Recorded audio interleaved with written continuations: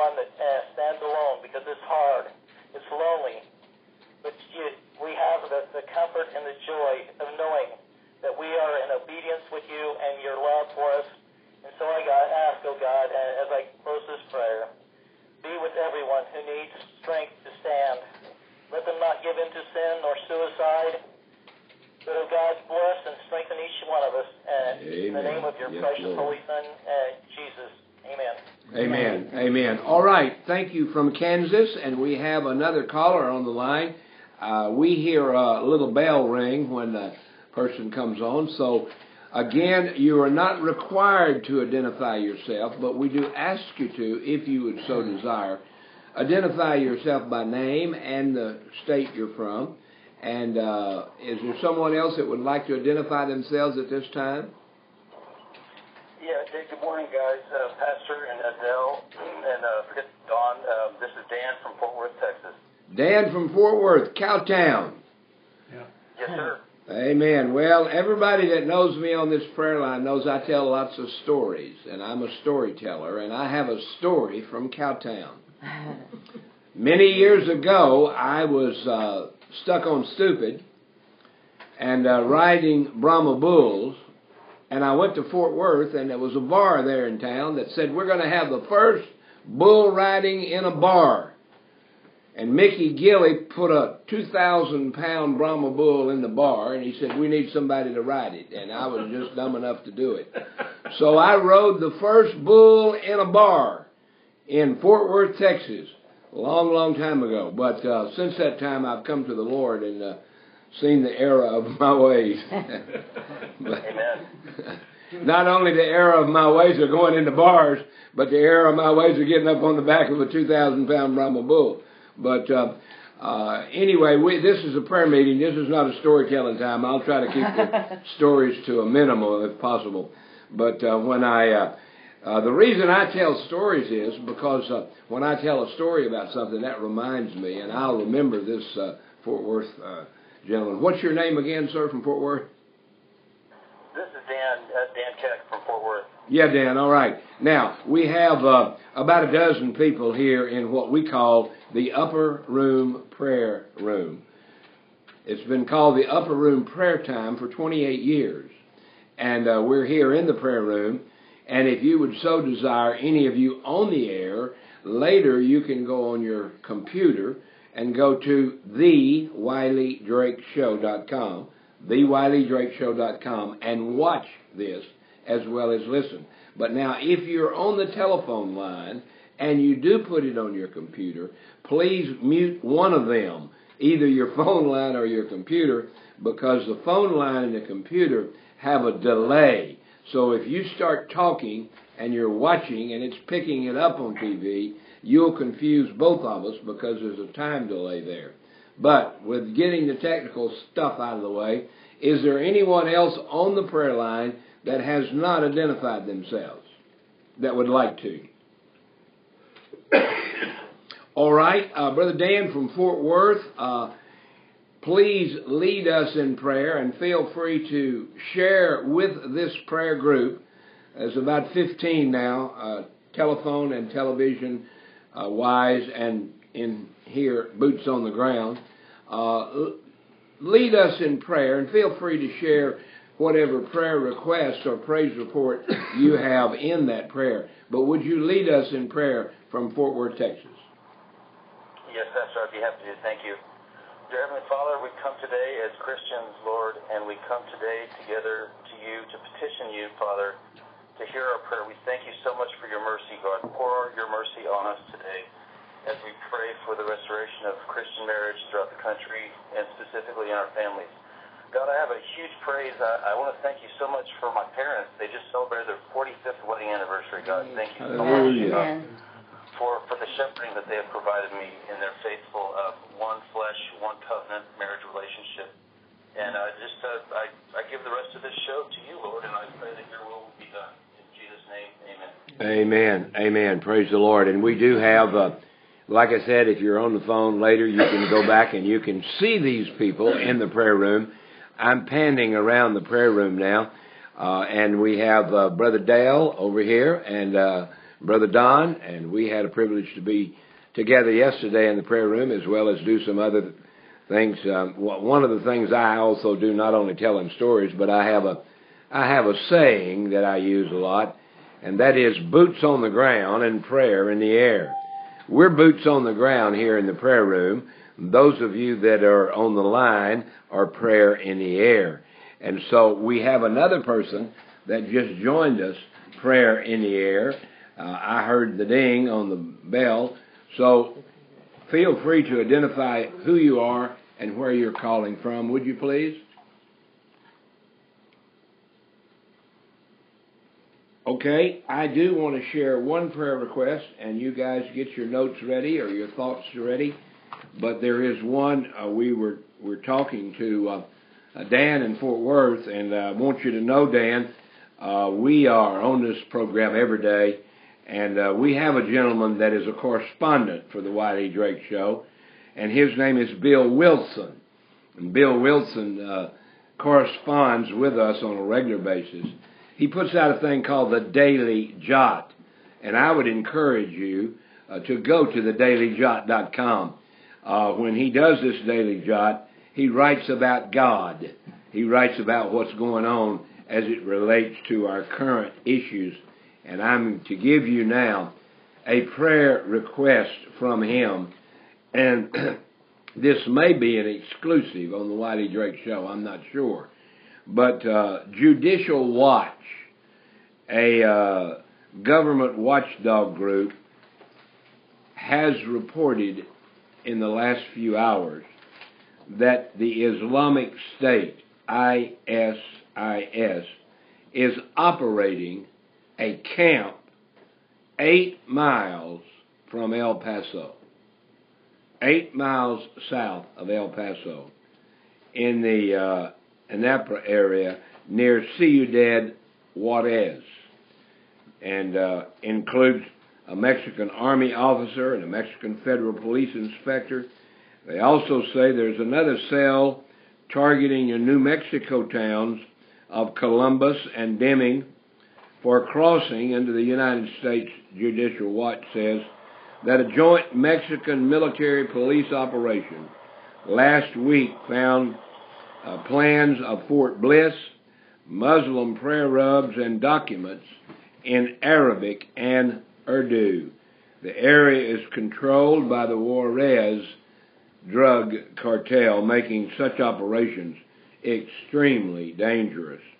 There's more to this already alarming report about coyotes that are ushering people into our nation. So I want to ask one of the people in the upper room prayer room here if they would pray for especially the problems on the Texas border there. So someone in the prayer room, lead us, please. Don't everybody be bashful. Somebody speak up.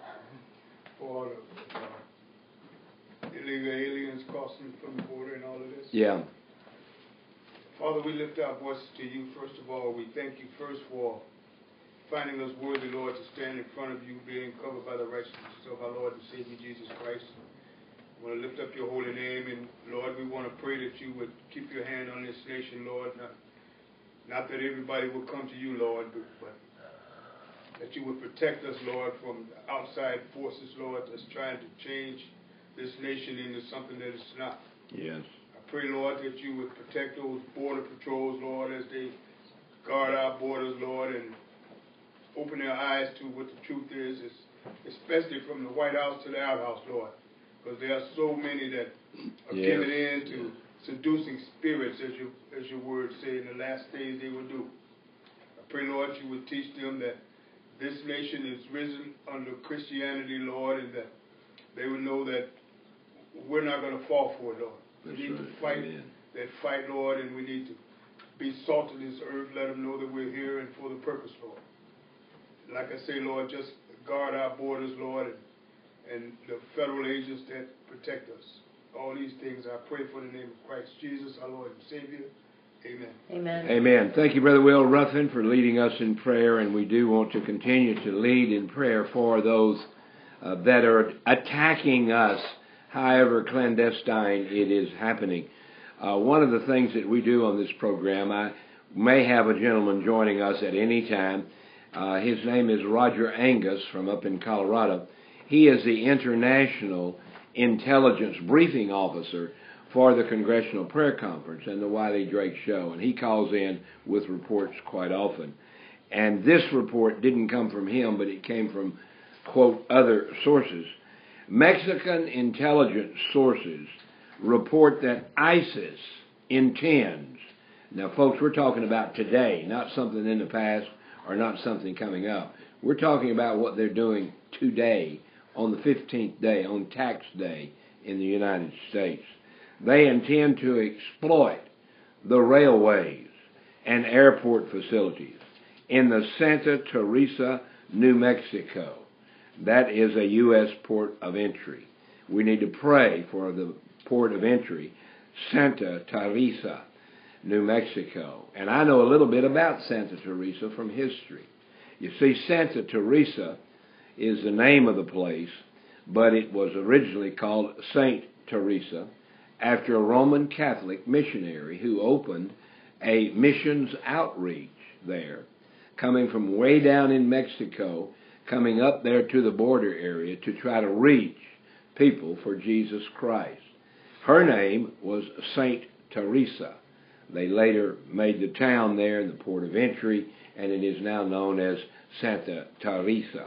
And so we need to pray for them. The sources also say that ISIS has spotters located in the East Portillo Mountains of New Mexico. And, by the way, they're largely managed by the Bureau of Land Management, which we know are not doing their job in protecting our nation, which is what they're supposed to do. But anyway, those are some of the reports. We'll share others with you as they come in. Ladies and gentlemen, we're on the firing line here. And I don't mean this to brag, but I'm here to tell you, folks, we're boots on the ground, and we're prayer in the air. And what we do here every day in this prayer room, on this prayer line, and around our nation in Fort Worth, Texas, and in other areas as people call in, is really on the very battlefront, fighting the devil. Now, they can call themselves ISIS. We can call ourselves the USA. All of these names are important to identify, but the most important thing is God has called us to fight the battle against evil. Now, if there's anyone else in the prayer room or on the prayer line, you just have to sort of blurt in. This prayer line goes from one extreme to the other. We get several people on it, several people in the prayer room, and everybody wants to talk at once. And then everybody decides to be very polite, and nobody talks. So somehow we got to find balance there. And so please don't be bashful if no one's talking. When I hush in a minute, feel free to just jump in there. And if you step on somebody verbally, just back away and let them go ahead. But anyway, it is prayer time, folks. I ask you now, please, someone lead us in prayer. Dear Heavenly Father, I just come before you right now, Lord. And Lord, I just ask that you bless this prayer meeting that we're having right now. Bless everybody here. And just watch over all of us. I pray all of this in Jesus' name. Amen. Amen. This is an important prayer meeting. It's important to God. Yes. And a lot of people say, well, Wiley's bragging about his prayer meeting. Wiley's bragging about his prayer. No, I'm bragging on Jesus. This is Jesus' prayer meeting. I just have the privilege, and you have the privilege, to be involved in it and be a warrior on the battlefield. And I do not consider myself in charge, but I am a general. God called me to be a shepherd to the flock. Jesus is the shepherd. I am just one of the under-shepherds. There is another under-shepherd here in the prayer room with us, and I'm going to put the camera on him, and that is under-shepherd James L. McCullough. I want to ask him if he will lead us in prayer. Go ahead, brother. Gracious Father in heaven, again we come before thee, Lord God, recognizing, Father God, that we as people in this nation must turn to you and trust you each and every step of the way. Amen. Thank you, Father God, for taking us by the hand and leading us in the direction you would have us to go in. But Father God, we pray that those that you lead will be influenced in such a way that they too will be examples to others in following you. And that, Father God, that they will take a stand. We have too many, Lord God, that are not willing to stand up for what you said is right, Lord God. And we ask, Lord God, that you open their eyes to the truth, that they will be able to see, and that, Father God, strengthen their limbs, that they'll be able to take a stand in the mighty name of Jesus. Then, gracious Father in heaven, I say a special prayer for each one that's gathered here in the prayer room, Lord God. We pray, Father God, for their strength and well-being, and, Father God, the things that you've laid on their hearts to pursue, to open this nation eyes to this world, that, Father God, that they will have the strength to continue on and the finances that are necessary to go forward in this nation, Father God. We thank you, Father God, for this facility. We thank you for the opportunity for those in the community that come and we're able to assist and serve and show our love toward them, Father God. Now we ask, Lord God, that as we continue to take a stand, that, Father God, you just open the doors that we will know that, Father God, it's not us but you working through us to make the difference. We thank you for Pastor Wiley and those, Father God, that he's able to make contact with. And we thank you, Father God, that those that we come in contact with have a response and recognize that we're doing the Lord's work here in this place. So, gracious Father in heaven, continue to give us the strength to run on. In Jesus' name, amen. Amen. Thank you, Hitchhiker. On Friday, Hitchhiker and I will be boots on the ground, not in Buena Park, but we'll be boots on the ground in Memphis, Tennessee. We'll be boots on the ground for Shabbat Shalom.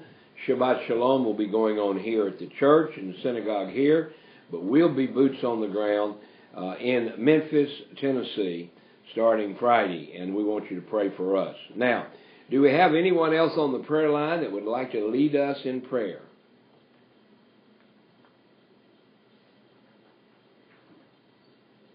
All right, no one on the prayer line. Anyone else in the prayer room here would like to lead us? Sorry. Lord, thank you again for another day. Lord, I ask that you open my eyes to things that you want me to do. I feel you calling me every day, and I know that I have things to do, and I thank you for that, Lord. I thank you for the ones that are here today and about the marriage, these men that are standing up for you, Lord, for what is right in the Bible.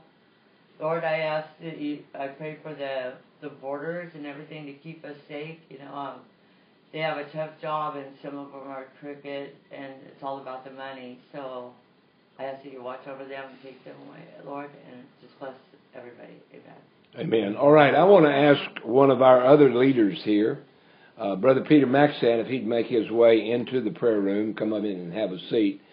Brother Peter Maxson is the administrator and the guide for one of our special ministries.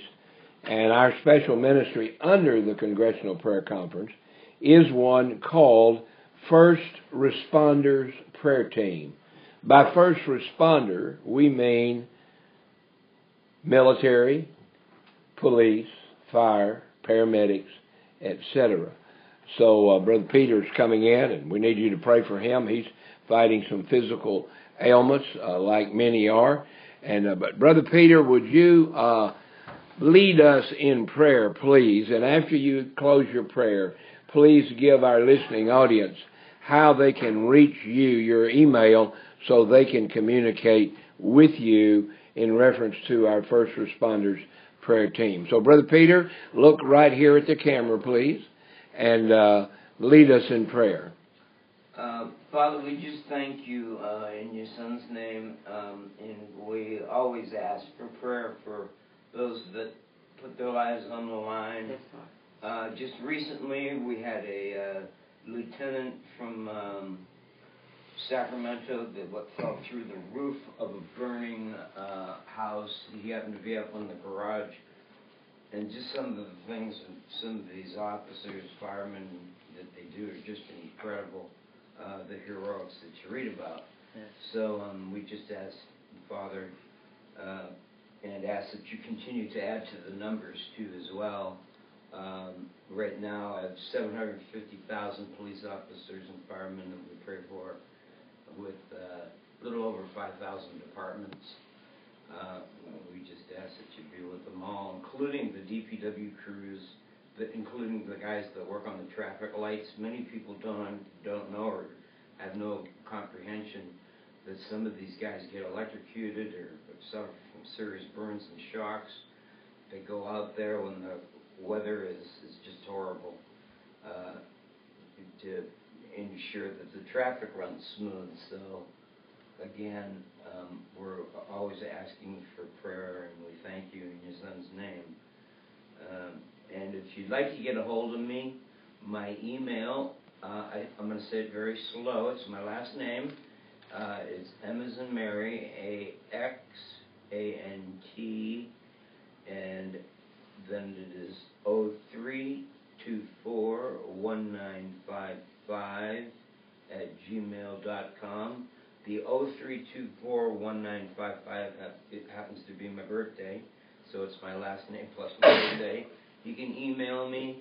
If you're out there listening, you're a law enforcement officer, you want to add your department to the rolls, I encourage you to do so. All right. Thank you, Brother Peter. God bless you. We appreciate you sharing that. Now, ladies and gentlemen, we are in the upper room prayer room. This prayer time is very, very important. Anyone else in the prayer room that would like, please feel free to lead us in prayer.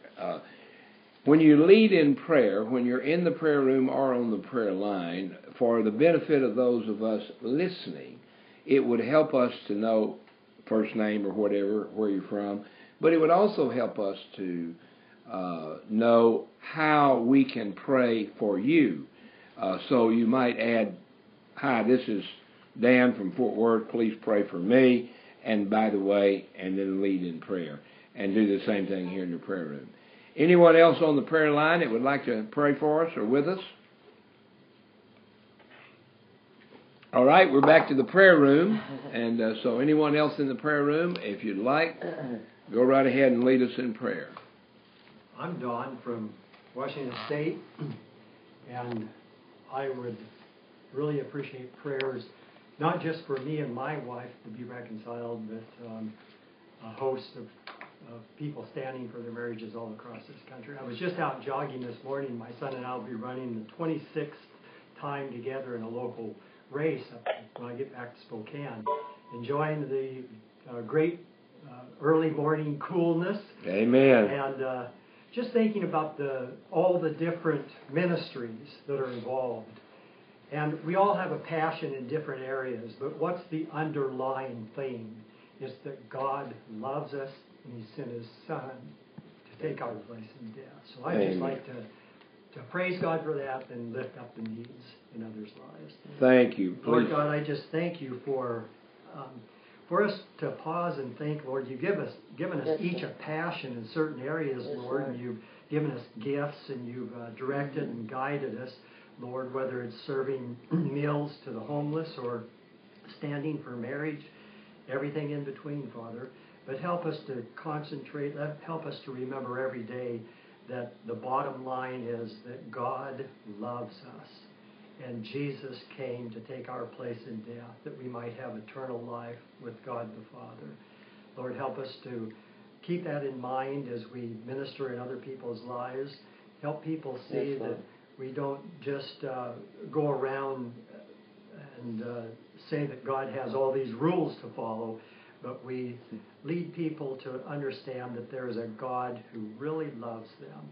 And the reason that we need all these rules is not because we've got a spoil sport God who wants to punish us, but we have a God who loves us, designed us, knows how He's designed us, and knows how we need to live so that we have fullness of life and so that we can have eternal life. So I just ask your blessing upon all those people that are standing, Lord, and the passions you've given them, and ask you to bless them mightily this day in the name of Jesus. Amen. Amen. Thank you, brother. And Brother Don and Brother Dale are traveling around the country, and we have the privilege to be their host for a few days, and we're praying with them and for them, and I'm going to take them down to a very historically spiritual, significant place. 1 mile from here is a place called Independence Hall.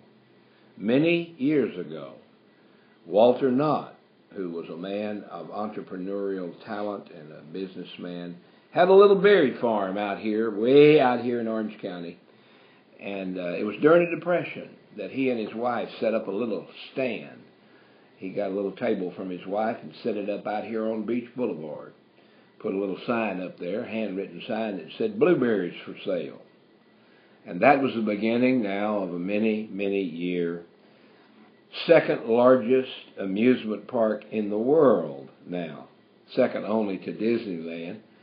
But I believe that happened not because only Walter Knott was entrepreneurial, because you see in those days very few folks had very much money, Depression time, but a few of the people in Hollywood, because they were in showbiz, had a little money, and so they would take trips. They would drive the highway, it wasn't a freeway then, they would drive the highway out here to Orange County and pick up another highway called Highway 39. Later was named Beach Boulevard because it runs 10 miles south directly to the Pacific Ocean. And so they would come out here. That was the best beach, still is. And they would come to the beach. And so as they would drive by, they'd see that sign. And they had a little money, so they'd stop and buy blueberries. Well, that went on for some time, and Brother Walter Knott was glad to do it. And one time, a couple of movie stars and their friends, a carload of them, stopped and said, "We want some blueberries." And so they bought blueberries. And then they said, "Well, we're hungry. We want more than blueberries. Do y'all have anything to eat? Don't you sell anything else?" And Walter said, "No, all I got is blueberries." And so they said, "Well, we're hungry. Where's there a restaurant?" Of course, there were no restaurants anywhere near here then. And a McDonald's hadn't come out yet. And so he turned to his wife and said, "Well, hon, didn't you have some chicken left over last night?" And she said, "Yes, I did." And he said, "Well, go get that chicken and feed these folks." Hospitality of a godly Christian man. And so they brought the food out there, and the people said, first thing they said was, "Boy, this is great chicken and great biscuits and so forth, great gravy." And he said, "Oh, I got a good cook." And he bragged on his wife. And they'd finished eating, and then they said, "How much do we owe you?" And he said, "Oh, nothing." But his wife was a Proverbs 31 woman. And his wife wasn't greedy, but his wife knew even selling blueberries, they were still struggling during the Depression. And she said, "Well, honey, just tell them to, give whatever they want to give."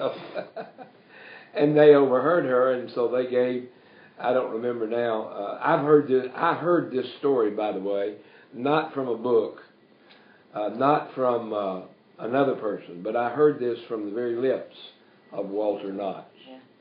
And he said, the guy handed me a $5 bill. Back then there was a lot, I'm sure. During the Depression, a $5 bill would be like a $50 bill now, or more, maybe $100. Probably $100, or more. Yeah. But anyway, he said, "Well, thank you," and they went on their way, and they came back again and again, and pretty soon, Walter and his wife sat down and prayed about it. What should we do with this? And he said, "We need to have a little place set up where we can serve chicken and call it Mrs. Knott's Country Fried Chicken." Well, there's a restaurant there.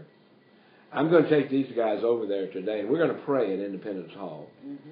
And then I'm going to leave them there, and I'm coming back. But they're welcome to go over to Mrs. Knott's Country Kitchen and have chicken and biscuits, whatever they'd like to do. It's going to be a little bit more than $5. Yeah. Definitely so. Price has gone up. But at any rate, that's the story of Knott's Berry Farm. And I heard that story, like I said, from Walter Knott himself. Because back in 1964, I was a student just up the street here a ways at Biola College. Bible Institute of Los Angeles, started by a man by the name of J. Vernon McGee. Many of you hear him preach every day from heaven. on a tape recording. But he started that school, and I was a student. They moved the school out here from L.A. to La Mirada, which is just up the street. And as a result of that, God answered their prayer. It's a great university now. This is an example of what God can do with people who are faithful to work and to pray. Those two things. And God blesses it. Well, I was a student at Biola College, and they signed me up for a class called Evangelism. Evangelism 101. How to tell people about Jesus. And we had a class twice a week. And on Friday, our teacher would say, ladies and gentlemen, welcome to the class. Let's have opening prayer. Somebody lead us in prayer, and she'd lead us in prayer. And she'd say, now, I'm going to pass out these gospel tracts. We prayed over these tracts, and I'm going to have the school bus here at Biola drive you down to the amusement park, Knott's Berry Farm, and I want you to go through there, and as you see the tours, pass out these brochures. And so that's what we would do. One day a week, we would go to Knott's Berry Farm. In those days, it was free. You didn't have to pay to go in. You could just walk in. But there were a lot of people there riding the stagecoach and the roller coaster. And so we would walk around and give them a tract. That tract was one of those very prayerful tracts of days gone by. It was called the Four Spiritual Laws. Many of you remember those and using them. Well, we would do that, and one day I was there walking around passing out my little booklets as I was instructed to do, and held accountable, by the way, by my teacher, because she would say, when you come back, tell me how many brochures you passed out, how many people you talked to, and what the results were, if any. And so I was down there that day passing out my tracts, and a gentleman walked over to me and said, good morning. And I said, good morning, sir. And he said, how are you? I said, I'm absolutely fantastic in the Lord Jesus. And he said, me too, brother. I love Jesus. And he said, my name's Walter Knott. I own this place. And I said, well, praise God. And he said, are you a berry picker? I thought he was offering me a job. And I said, well, no, sir, I guess I'm not. He said, oh, I thought you were one of the berry pickers. And he said, the teacher up there at Biola sends her class down here, and we call them the berry pickers. They're passing out tracts and picking souls for Jesus. Mm-hmm. So I thought maybe you were one of those berry pickers. I said, I am a berry picker. Now that you mentioned it, explain it to me. So that's how I met Walter Knott, and I grew to love him and like him and get around him a few times. And every time he'd see me there, he'd come over and he'd say, he'd call me Little Pastor. I was a very young guy then. He said, Little Pastor, go over there to that stand and tell that woman to give you a hot dog. And the next day he'd say, tell her, give you a hamburger or whatever. So I would get free food and free admittance to Knott's Berry Farm and had the opportunity to share with people and pray with people at Knott's Berry Farm. And Walter was a collector as a Christian. He loved patriot things, and he loved not only patriotic things, but he loved historical things. And he went out in the deserts around here, around Southern California, and found that there were a lot of ghost towns that had dried up because there was no gold or no silver. And they would go in and put in a little church or put in a little bar or something, and they would start a town. And then they'd run out of money, and so they would leave and just leave the town behind. And that's what they call a ghost town. You got something, Brenda? Oh, no. Yeah. That was called a ghost town. And so Walter found out that those ghost towns didn't belong to anybody. And so he would go out there and get a crew and a truck and take the jail or the saloon or whatever down and bring it back here and put it in his amusement park. And when you go there, it used to be called Knott's Berry Farm and Ghost Town, and it still is. Now you have to pay to go in, but in those days it was free. But one of the things that he found a beautiful, beautiful church, one of those ghost towns. And he said, we need to they took that church down, took it apart, and it is at Knott's Berry Farm. And when you guys are down there, you can go and see the Church of Reflection. There's church there every Sunday morning. And it's been going on for years.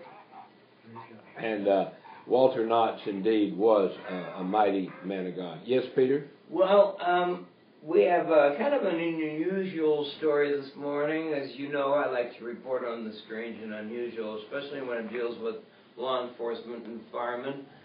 This is coming out of State College, Pennsylvania. A 5-year-old boy noticed a squirrel's nest 30 feet in the air up in a tree and decided he was going to climb because he wanted to see them babies, and he got stuck up in the tree. Firemen were called. The chief of the fire department decided he was going to climb the tree too to go see the nest. And while the two of them were up there, the fire chief made a decision that all this little boy needed was a little bit of encouragement to climb down by himself without the use of a ladder. And the two of them climbed down together and made it okay. Amen. Amen. Well, that's our God. That's our God putting His hand on a little boy through a first-time responder. All right, let me turn the camera back around here. Good morning, Genevieve. Welcome to the prayer line. Good morning. And we're going to take you over here now. Did you have something you wanted to share? Yes, I got a special prayer request. It's praise and prayer. Amen. Well, share it with us, brother. Well, I wanted you to know, Brother Wiley, when you were speaking about Walter Knott, the thing that inspired me through all of that was the praise and the appreciation that he gave to his wife. Yeah. Yes. Now, the Bible tells us that men are to be meek and quiet too, Yeah. to dwell with their wives according to knowledge, to listen to them and give them honor Amen. or value to their lives. It says if they don't do that, then their prayers will be cut off. That's right. And if a man is married, he's cut off from God if he doesn't honor his wife. You know, the first order, I just don't want to just preach. But No, just that's this. okay. The first order of business that God made with creation, and still in creation, Amen.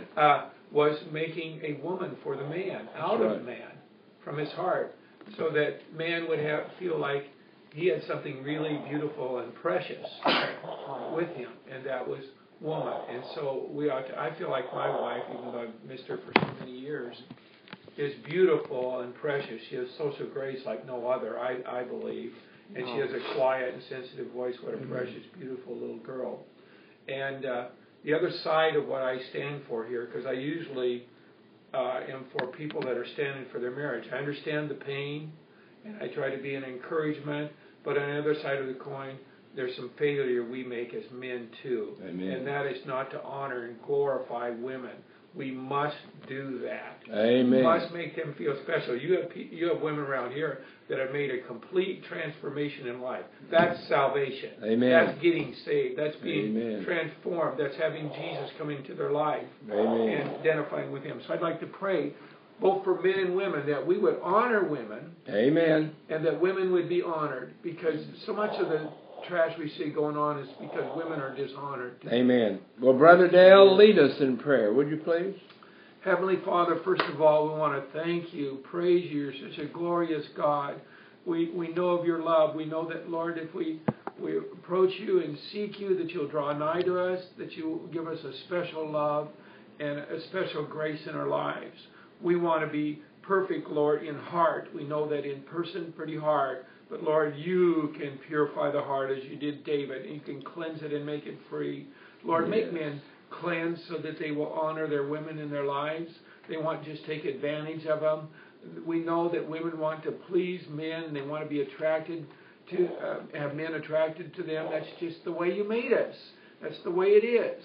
And so help us, men, to see women as beautiful, precious, and in your sight, and help us to see their true role and what great glory and honor they give to our lives. We know women that are just being used of the Lord in mighty ways because there aren't enough men out there that will be godly. Help men to be godly. by Yes, Lord. the way they honor their wives and the way they listen to them. We pray it in Jesus' name. Amen. Amen. Thank you, brother, so much for sharing with us, especially as men and for the women. And one of the things that we are very pleased with is the women that we have that work here in this ministry. And I want to ask someone on the line or on the, oops, you're shaking the table, Brenda. I was moving. Emotional right now. Okay, that's okay, no problem. But the reason I bring that up and sort of piggyback on your honoring the women is that we do this prayer time every day at 9 o'clock California time. That's 12 noon in Washington. And next week, I am going to be boots on the ground, prayer in the air, the last week in the month. This next week, Hitchhiker and I are going to be gone in Memphis. We've already mentioned that. But I want you not only to pray for us as we travel on boots on the ground, but I want you to pray for especially Brenda and her sister here at the church, Frankie, because we're going to split. We'll have a church split, guys. We're going to split this effort next week. And the fact of the matter is, right now we are, as I said, broadcasting on Congressional Prayer Conference television and radio network by telephone. And I'm also here in the prayer room as pastor. Now, starting next week, or starting in a few days, I will be on location somewhere, either in Memphis or in D.C. Brenda and Frankie will be here opening up the prayer line to the radio station and also communicating with us by phone. And so they'll be doing that. And this is all new for them. They're learning to do the technical part. And it's we need your prayer because I'm not very technical. And for me to lead somebody is sort of like the old proverbial blind leading the blind. But they're doing a good job, and they'll be doing a good job. So pray for our ladies especially as they work in the prayer room. Hitchhiker will be here some to help, and so will Peter and others, but primarily the responsibility every morning at 9 a.m. or at 12 noon D.C. These two ladies especially, will be responsible. So all of you pray for them.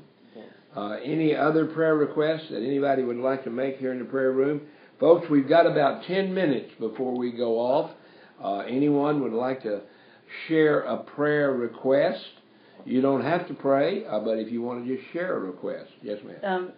It really got me emotional. I was thinking because my life the way it was and stuff like that, and my dad not respecting my mom and not respecting us women, and the things he would always call us, wouldn't amount to nothing, or it was just wrong.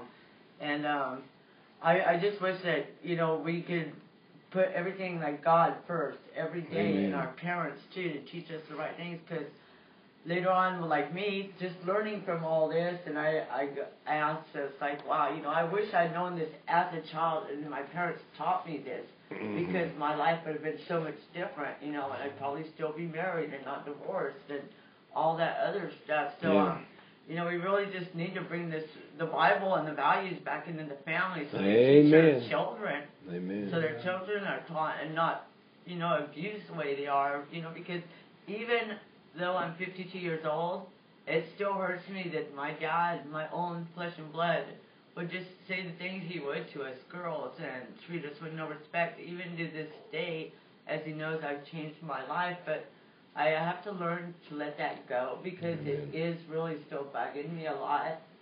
And every time I see him, it's like, I love you, Dad, but nothing from him. And it really still hurts, Well, amen. And we can all only imagine the hurt that you're going through, because it's not us, it's you, and it's not our family, it's yours. But we can certainly relate to that. We've all been hurt by family members, and we do want to pray with you and for you. And by the way, as I mentioned before in reference to our schedule, we are going to be in Washington, D.C., and I'm not saying that just to advertise, but I want to sort of piggyback on what Brenda's talking about, and that is the importance of family and the importance of marriage in the family. I'm going to Washington, D.C. to be on the steps of the Supreme Court for a full week. I'll be there praying. And again, people are going to say, well, why are they just bragging about, what he's done? No, I'm asking you and telling you so you can pray. And the reason I'm going is our Supreme Court is on the throes of making a decision that will destroy marriage. And so I'm going to the steps of the Supreme Court to let them know that I and you and we are praying for them. And we're praying that they will not destroy marriage by passing a law in this country that allows two men to get married or two women. That would be so devastating. And so we're going there to pray against that and to pray for them.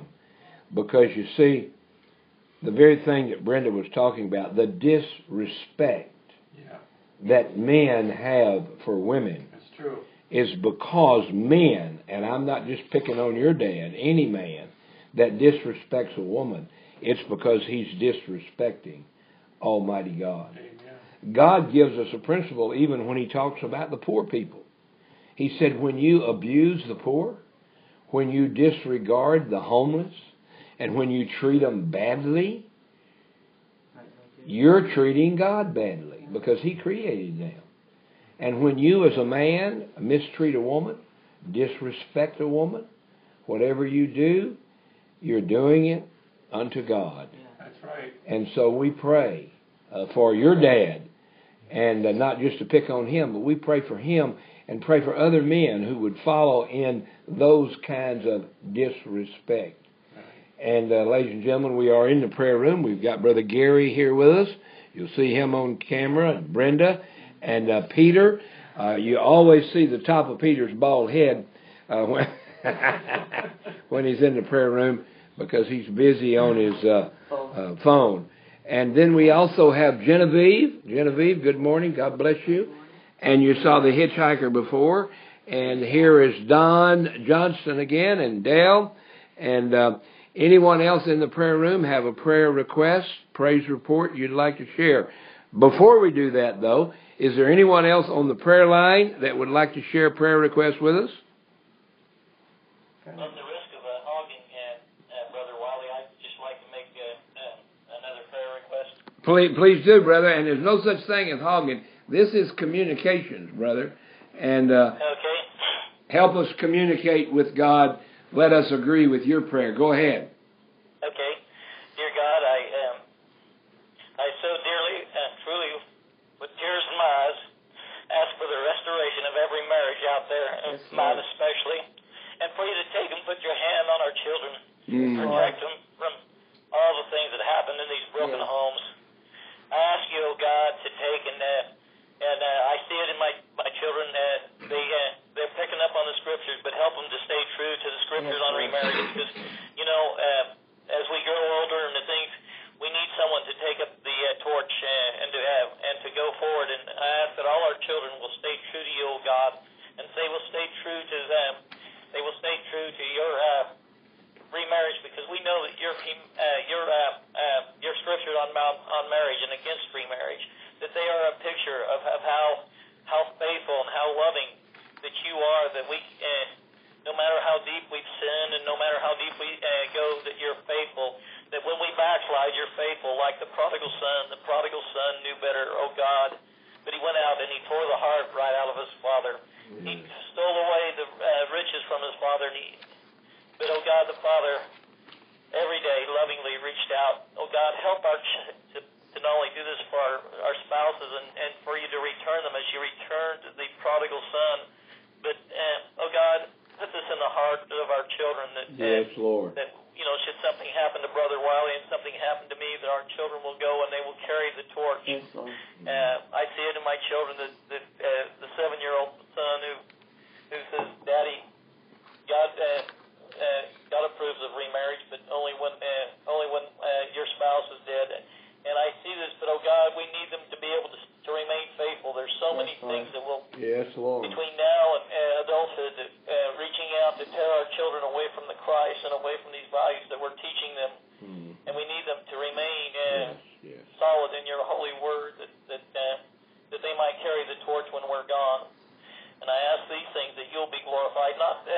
not that I will be glorified or Dan will be glorified when his spouse comes back or that anything, but that you will be glorified in that your model of marriage and that your mirror and reflection of your love for all mankind will be shown in your power. And I just ask these things that you and your picture of love, your love for us will be glorified. Amen. Amen. Amen. Well, ladies and gentlemen, thank you so much for joining us on the Prayer in the Air communications line. And ladies and gentlemen, thank you for joining us, boots on the ground, here in the upper room prayer time together.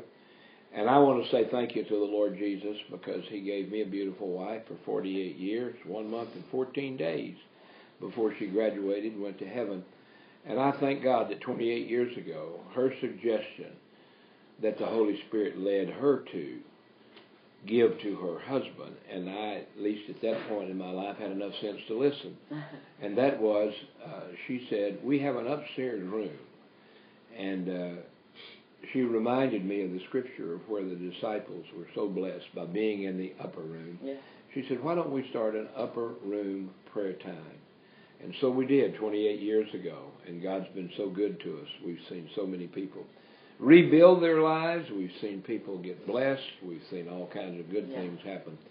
We would remind you that tomorrow morning at 12 noon, Washington, D.C. time, or 9 o'clock California time, and if you're in the other time zones, you can extrapolate out the time. I told somebody yesterday, until a couple of years ago, I didn't even know what extrapolate meant until I started dealing with all the different time zones. So thank you so much. God bless you, and have a great day. We're going to go off. And by the way, if you'd like to come back and hear any of these prayers again, you simply go to the Wiley Drake Show and click on Archive, and it will be up there shortly. And in a few minutes also, it'll be up on YouTube. So God bless you. We'll be back tonight with our regular live at 5 discussion and dealing with family issues in all respects of the family. Not only the remarriage deal and other subjects like that, but we'll be here at 5 o'clock live from the First Southern Baptist Church. And we thank you for calling. Thank you for listening. Have a great, great day. And I want to tell Brenda, go ahead and hang that phone up, and that will take us off of Crusade Radio. And we thank the Lord for the opportunity. And Father, we commit this show to you today. And we thank you. We're going to title the show today, the word His Story. History. History. That'll be the title of the show today when you look on the archive. Good day. God bless you. And remember, our motto, Scripture, Micah 6:8, Matthew 23:23. Do justice, love mercy, and walk with God. Good day, and God bless.